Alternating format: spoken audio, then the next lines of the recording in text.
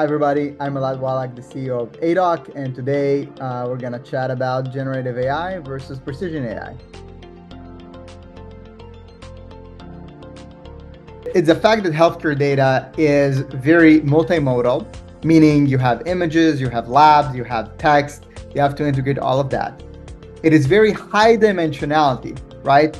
And we see that even ChatGPT sometimes gets confused when you feed it enough context. I don't know if you try to play around with bigger and bigger context sizes, you see that ChatGPT loses accuracy. Think about that, but like hundreds times bigger. As an example, the context size today for ChatGPT is around 100,000 tokens. A typical CT image would have 100 million pixels, right?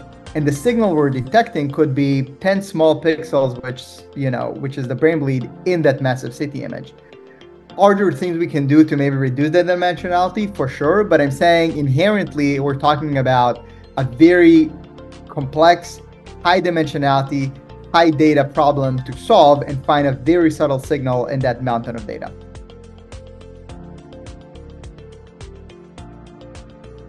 GenAI holds a lot of promise, right? And despite all the hype and hyperbole and people talking about GenAI, I also think it's the most informative thing that happened to the healthcare space.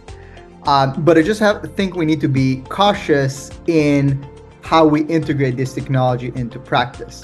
Today, at least, and I'll say it with humility because who knows what tomorrow will bring, GenAI really lacks that level of accuracy we're expecting.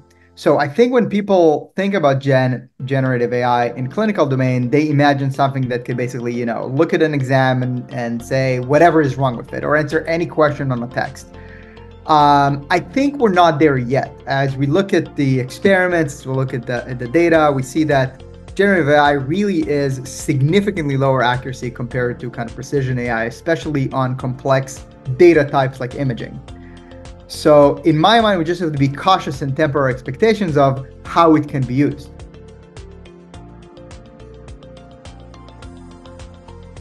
Precision AI, I would say, is the deep learning capabilities that have been invented over the last 5 years that allow us to really reach breakthrough accuracies on identifying specific disease or specific elements. What's great about precision AI, it can reach superhuman performance.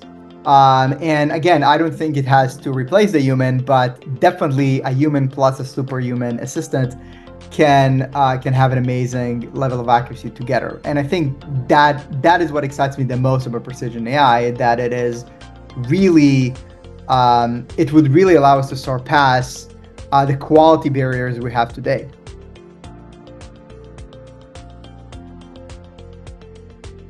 We also have to remember the stakes of the decision making. It's one thing to draft an email, and worst case, you've got a typo or you phrase something wrong. It's a whole nother case to tell a patient wrongly they have cancer or by the way miss that.